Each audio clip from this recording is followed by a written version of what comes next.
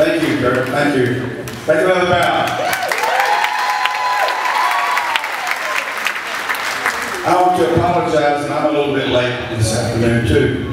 I had two things I had to do: deliver beer to the table in the back. The bar was right busy. And then when I got to the backstage door, Steve Caprice wanted to buy one of my books. And then he wanted me to sign it. So I apologize for being late.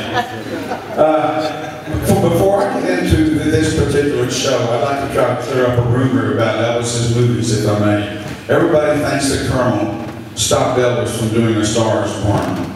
That is not true.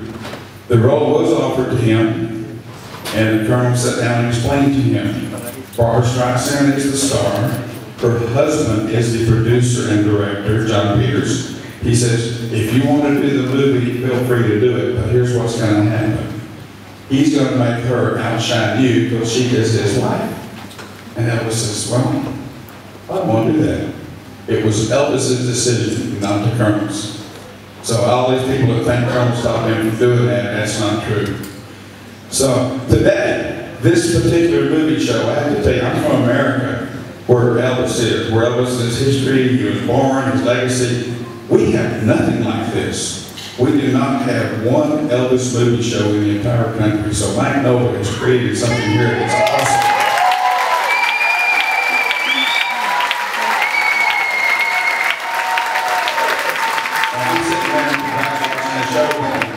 Man, how can I get this to Dallas in America? This is awesome. So anyway, today we've created scenes from Elvis's big screen, some small screen, and with great performers.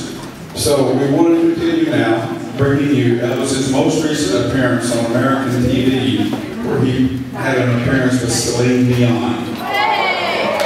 This particular song was debuted on American Idol in 2005, and people are still sending it to me, so have you seen this? So people are still discovering this video, and it is awesome.